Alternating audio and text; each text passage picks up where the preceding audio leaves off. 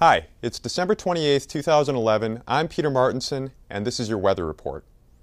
As we wrap up 2011, we find ourselves in the quiet before the storm, both politically and geomagnetically. Now, if you recall the past several weather reports, the past couple of weeks have been very anomalous on the sun. On the one hand, there have been a lot of coronal mass ejections. Almost every day there are coronal mass ejections, while at the same time, X-ray output from the sun has been extremely low. There have been almost no real solar flares over the past couple of weeks, even though there have been a lot of sunspots on the sun. In fact, we might be at sunspot maximum, even though X-ray output is very low. Over the past couple of days, though, things have begun to pick up. On Christmas Eve, a formerly quiet sunspot in the southern hemisphere of the sun began shooting out M-class X-ray flares, while a sunspot group in the northern hemisphere just rotating out of sight left us with a long flare which hit us with a proton radiation storm. Then, two filamentary eruptions occurred in the northern hemisphere, both of which unleashed coronal mass ejections that now appear to be headed directly towards the Earth.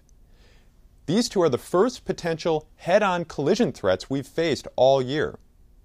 Remember, the last major impact of a coronal mass ejection was at the end of October, which hit and caused a very sharp geomagnetic storm several days before the now infamous Halloween nor'easter snowstorm.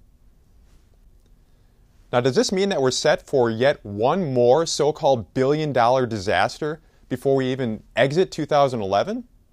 It's not totally clear. What you see here is a forecast track by the Goddard Space Weather Laboratory at NASA, where what's portrayed is the coronal mass ejection leaving the sun and headed straight for the Earth, this little yellow dot. Indeed, it's headed straight for us, but it may pass a little bit high and possibly only graze the northern hemisphere of our magnetic field. So it may or may not generate a large geomagnetic storm. But it's important to be aware that as this coronal mass ejection is headed towards the Earth, right now a very large unstable storm system is forming inside the Gulf of Alaska.